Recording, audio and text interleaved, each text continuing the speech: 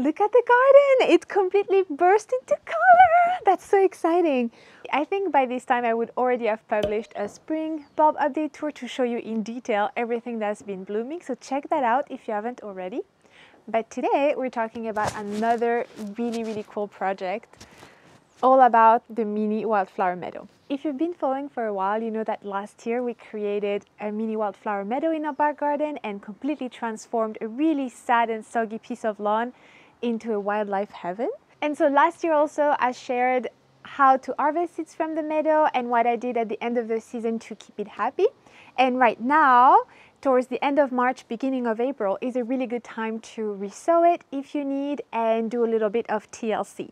So today I'm going to be deweeding. I have noticed a couple of dandelions and other weeds that have crept back, so we'll take care of that. And also I want to add more seeds to it.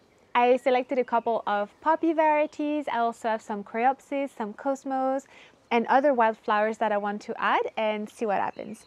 I'll show you in a minute. I have a couple of seedlings that are popping out. I'm thinking from the perennial mix that I also planted last year. So I'm really excited about those. And also there's a couple of bare patches. So we'll try to focus the resowing there. I'm so excited to bring the mini meadow into year 2. Let's get started. So let's have a quick look at the meadow. This is the situation so far. Last year I planted Verbena boarensis. It's really beautiful. I just cut it back now and we have a lot of new growth. That's really good. Oh, the garden is looking so wonderful. Hello, Sushi. Anyway, over here in this area, it's a little bit more shaded. Popped a couple of foxglove seedlings. I actually had so many foxglove self-seeding from last year. Over here I had a couple of foxgloves and they self-seeded in the entire garden. So I had to remove them from pots. You can see here on my decking I have grass growing and also some foxgloves. They are absolutely everywhere, which is really nice. And I'm thinking this is the area of the meadow that was getting a little bit more shade, so it would be nice to get a more shade tolerant plant over here. Then of course we have some dandelions that have come back. Another huge one over there, so we have to take care of that. There's like some really exciting things going on. I think this is some yarrow. There's a lot of little seedlings that have popped. So I have those coming up.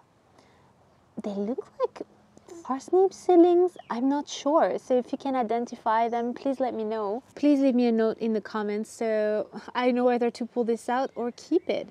I think this is a poppy. How exciting. There's the oxeye daisies.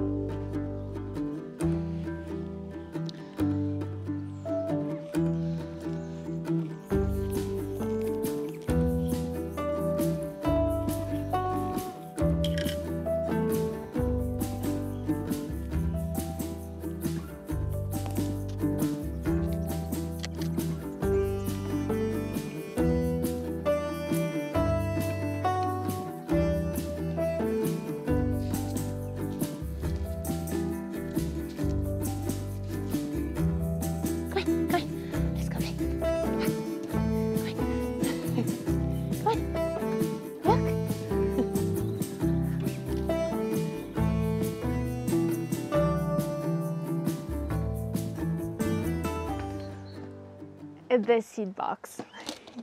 I already have a little, it's kind of super full. I already have a little section with all the wildflower seeds that I wanted to add or resow. So those are all the seeds that I harvested and collected last year. The corn cockles, cornflowers, the poppies, and the corn marigold. So we'll set those aside. I got some ragged robin. It's a hardy perennial. It's loved by butterflies. That's going to be really gorgeous. Then I got some more cornflowers in different colors. I got completely carried away and got a lot of poppy seeds. This gorgeous Hungarian blue, poppy oh la la.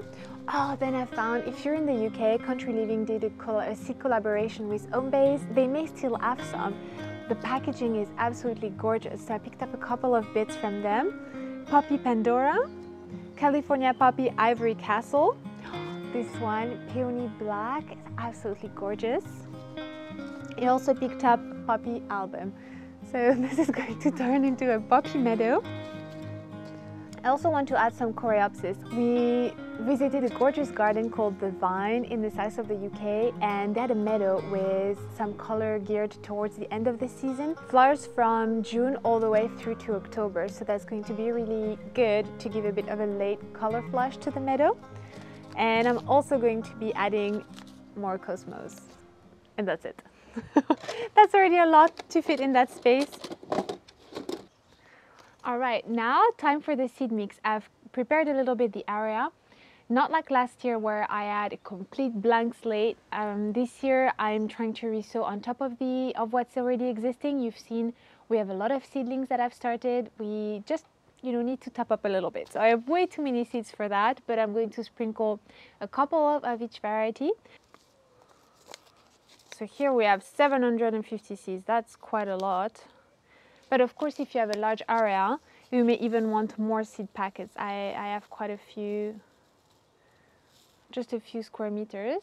So I'm just going to pop a few of those.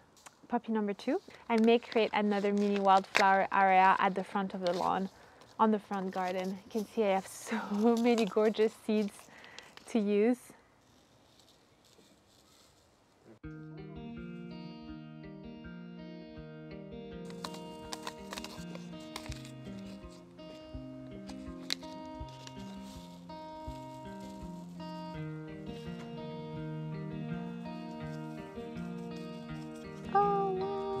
Those are super tiny. I didn't know there was such a difference between varieties. It's crazy. This one is actually going to flower the year after sowing, so that's a time investment.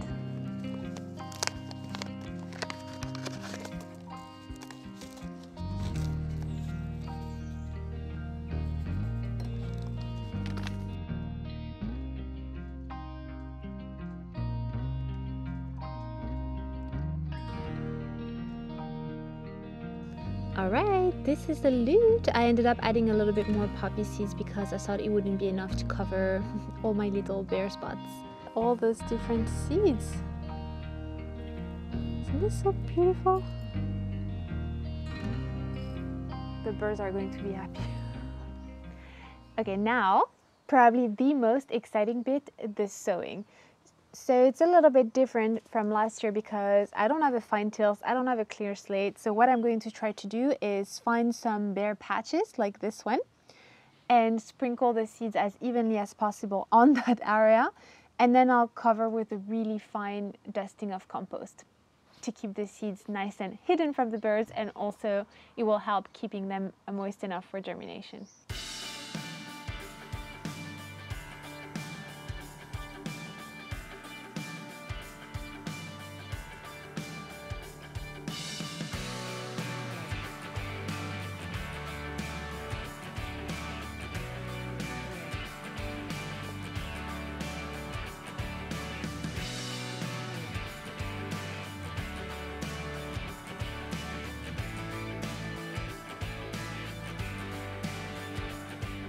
If you're doing an area from scratch, you could use a roller or just lightly tread, lightly tread on the seeds and then water them in, again, to ensure that good contact. So here you can just gently press like this.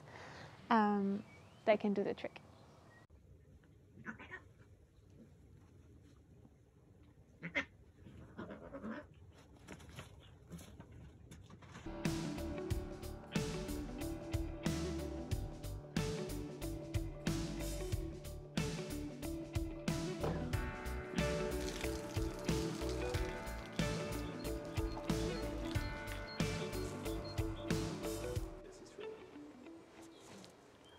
Of course, I had to prepare a shot. Well, I have help, so thank you, darling. But I had to show off this little shelf, the 2022 edition. I did a similar version last year. I'll pop a picture on the screen. Let me know in the comments below if you prefer 2021 or 2022.